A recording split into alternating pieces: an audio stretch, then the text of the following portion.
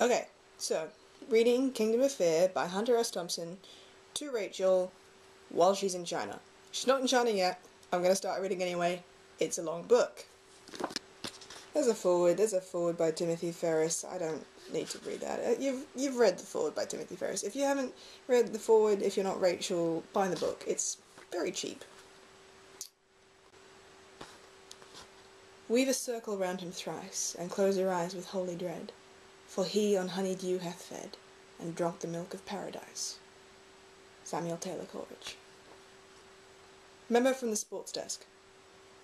I was watching the Denver-Oakland football game on TV last night when it was interrupted by a breaking news bulletin from the FBI about unknown terrorists who were planning to destroy major targets all over the United States, perhaps within 24 hours. The FBI had learnt this from trustworthy sources, the unseen voice explained.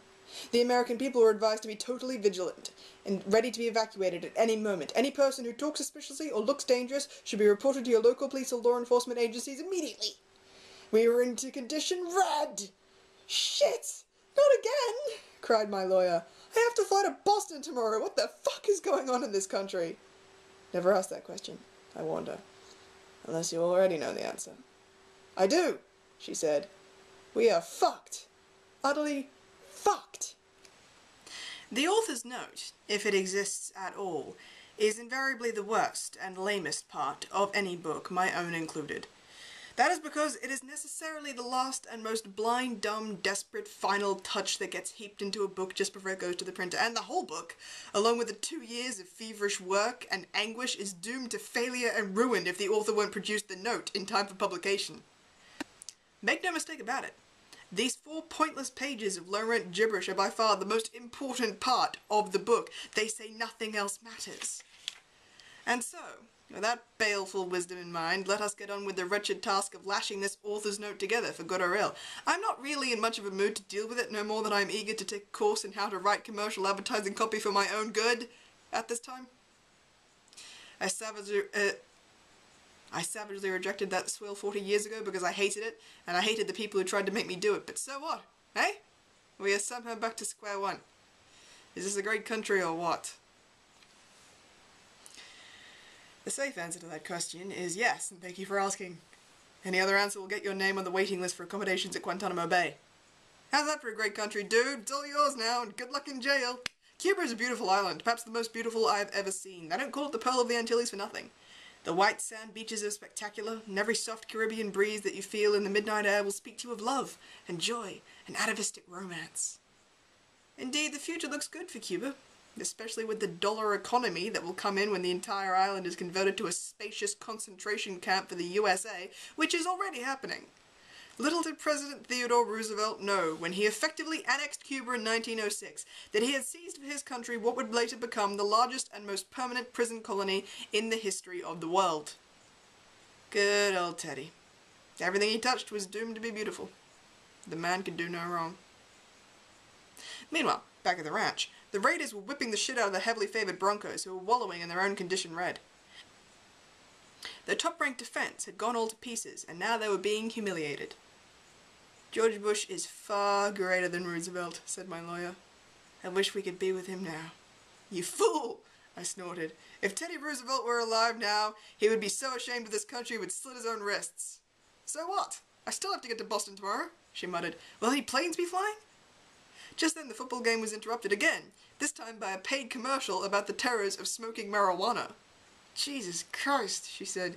Now they say if I smoke this joint I'll be guilty of murdering a federal judge. Hell, that's a capital crime. That's the death penalty.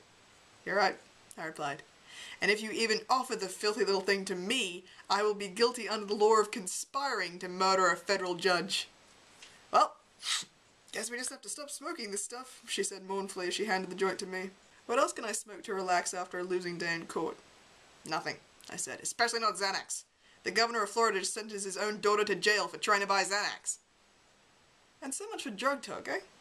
Even talking about drugs can get you looked up these days. The times have changed drastically. Been up for the better. I like this book. I especially like the title, which pretty well sums up the foul nature of life in the USA in these first few bloody years of the post-American century. Only a fool or a whore would call it anything else. It would be easy to say that we owe it all to the Bush family from Texas, but that would be too simplistic. They are only errand boys for the vengeful, bloodthirsty cartel of raving Jesus freaks and super-rich money-mongers who have ruled this country for at least the last 20 years, and arguably for the past 200. They take orders well, and don't ask too many questions. The real power in America is held by a fast-emerging new oligarchy of pimps and preachers who see no need for democracy or fairness or even trees, except maybe the ones in their own yards, and they don't mind admitting it. They worship money and power and death. Their ideal solution to all the nation's problems would be another 100-year war. Coming of age in a fascist police state would not be a barrel of fun for anybody, much less for people like me, who are not inclined to suffer Nazis gladly, and feel only contempt for the cowardly flag-suckers who would gladly give up their outdated freedom to live for the mess of pottage they have been conned into believing will be the freedom from fear. Ho, ho, ho. Let's not get carried away here. Freedom was yesterday in this country. Its value has been discounted. The only freedom we truly crave today is freedom from dumbness. Nothing else matters. My life has been the polar opposite of safe, but I am proud of it, and so is my son, and that is good enough for me. I would do it all over again without changing the beat, although I have never recommended it to others. That would be cruel and irresponsible and wrong, I think, and I am none of those things. Whoops! That's it, folks. We are out of time. Sorry. Mahalo. HST. P.S.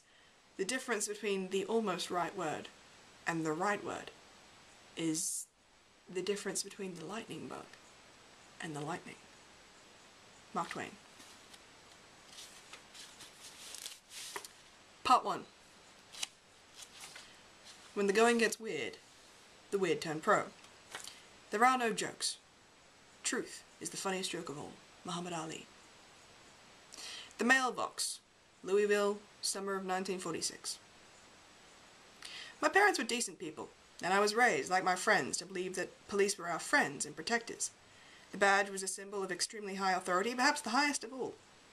Nobody ever asked why. It was one of those unnatural questions, better left alone. If you had to ask that, you were sure as hell guilty of something, and probably should have been put behind bars a long time ago. It was a no-win situation. My first face-to-face confrontation with the FBI occurred when I was 9 years old. Two grim-looking agents came to our house and terrified my parents by saying that I was a prime suspect in the case of a federal mailbox being turned over in the path of a speeding bus. It was a federal offense, they said, and carried a 5-year prison sentence. No, no, wailed my mother. Not in prison, that's insane. He's only a child. How could he have known? The warning is clearly printed on the mailbox, said the agent in the grey suit. He's old enough to read. Not necessarily, said my father sharply. How do you know he's not blind, or a moron? Are you a moron, son? The agent asked me. Are you blind? Were you just pretending to read that newspaper when we came in? He pointed to the Louisville Courier-Journal on the couch. That was under the sports section, I told him. I can't read all the other stuff. See, said my father. I told you he was a moron. Ignorance of the law is no excuse, the brown suit agent replied. Tampering with the U.S. mail is a federal offense punishable under federal law. The mailbox was badly damaged.